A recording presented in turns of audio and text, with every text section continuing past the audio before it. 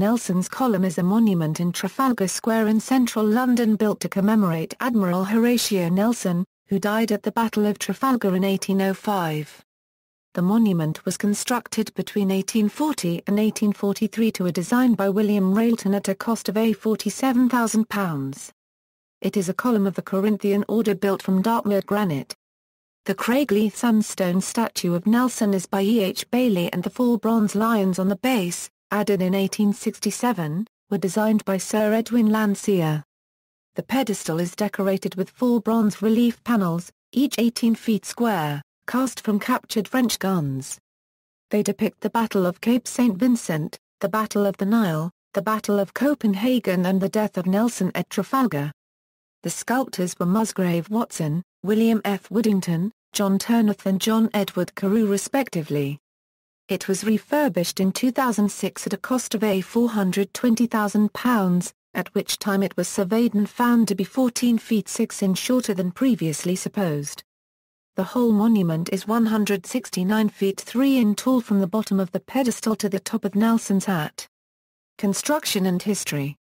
In February 1838 a group of 121 peers, MPs and other gentry formed a committee to raise a monument to Lord Nelson, funded by public subscription, and the government agreed to provide a site in Trafalgar Square, in front of the newly completed National Gallery.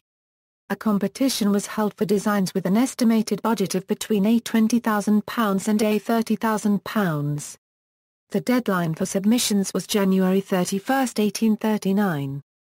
The winning entry, chosen by the subcommittee headed by the Duke of Wellington, was a design by William Railton for a Corinthian column, surmounted by a statue of Nelson, and flanked by 4 sculpted lions. Flights of steps would lead up between the lions to the pedestal of the column. Several other entrants also submitted schemes for columns. The second prize was won by Edward Hodges Baily, who suggested an obelisk surrounded by sculptures. Criticism of the organization of the competition caused it to be rerun. Railton submitted a slightly revised design, and was once again declared the winner, with the stipulation that the statue of Nelson should be made by Baily. The original plan was for a column 203 feet high, including the base and statue, but this was reduced to 170 feet with a shaft of 98 feet due to concerns over stability.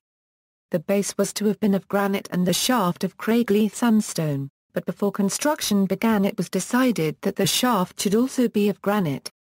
Excavations for the brick foundations had begun by July 1840.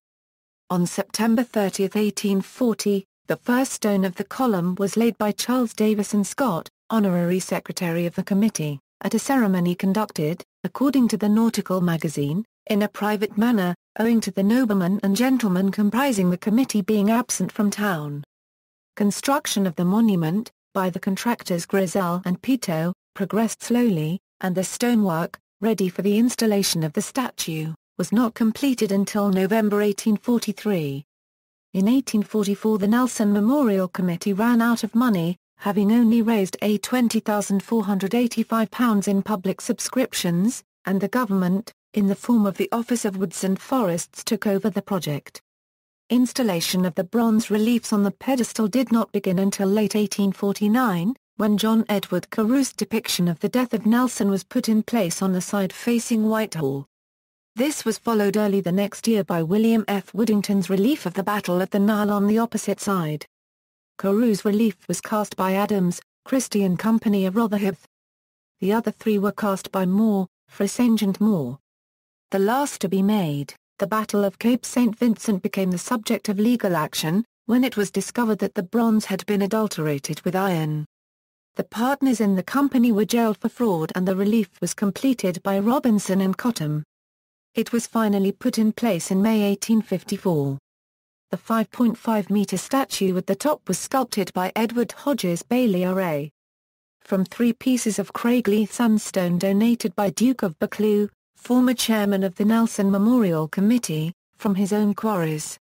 The statue stands on a fluted column built from solid blocks of granite from the Woodington quarries on Dartmoor.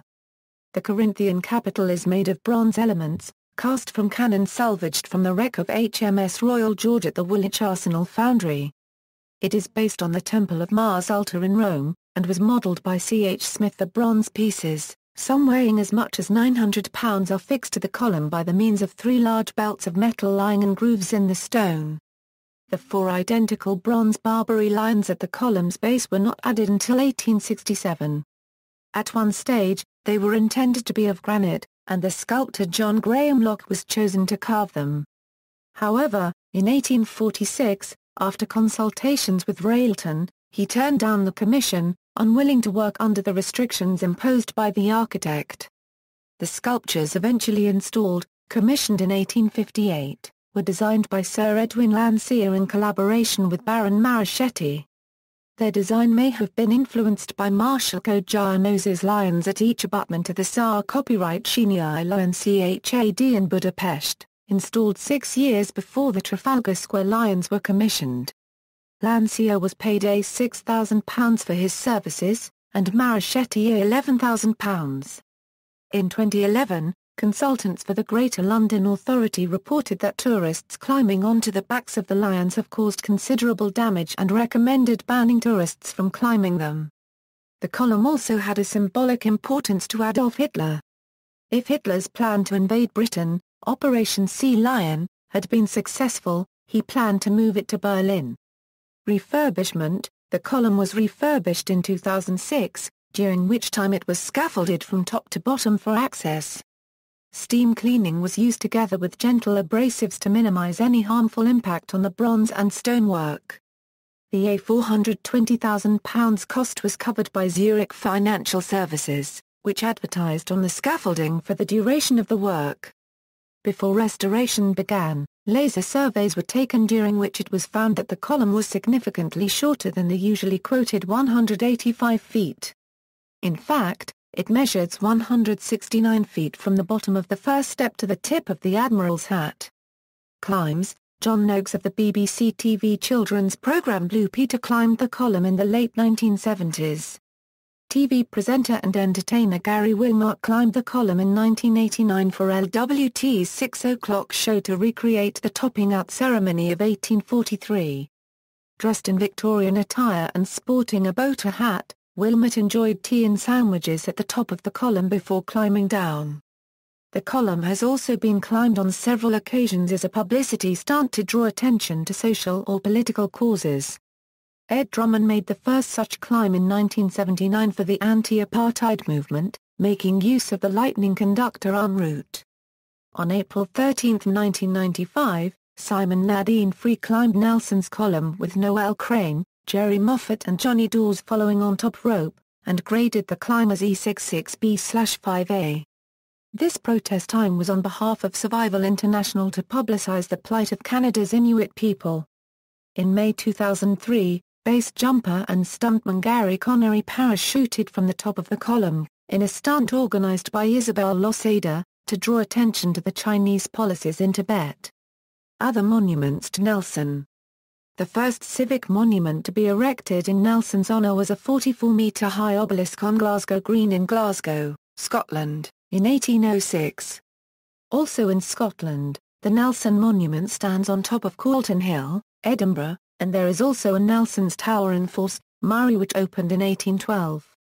In Dublin, Ireland, Nelson's Pillar was erected in 1808 but was destroyed by Republicans in 1966, and in the Bull Ring, Birmingham, England, there is a Grade II listed bronze statue of Nelson by Richard Westmacott, dating from 1809. Sir Richard Westmacott also designed the elaborate monument to Nelson in Liverpool. In Portsmouth, Nelson's Needle, on top of Portsdown Hill, was paid for by the company of HMS Victory after arriving back in Portsmouth. There is a column topped with a decorative urn in the Castle Green, Hereford. A statue was planned in place of the urn, but insufficient money was raised. The Britannia Monument, Great Yarmouth, England is a 144-feet-high Doric column design. Elsewhere in the world, Nelson's Column in Montreal was erected by both British and French citizens in 1809, and there is also a Mount Nelson, near Invermere, British Columbia. As at London, the column in Montreal has the Admiral standing with his back to the waves. A much shorter statue of Lord Nelson in Trafalgar Square, Bridgetown, Barbados is older than its counterpart in London.